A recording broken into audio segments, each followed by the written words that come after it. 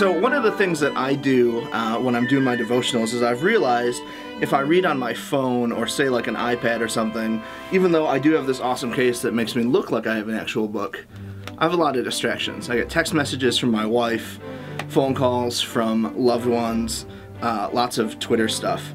And so I'm realizing for me to really actively spend time in the Bible, I need an actual book in my hands. I need to be able to cut those distractions out.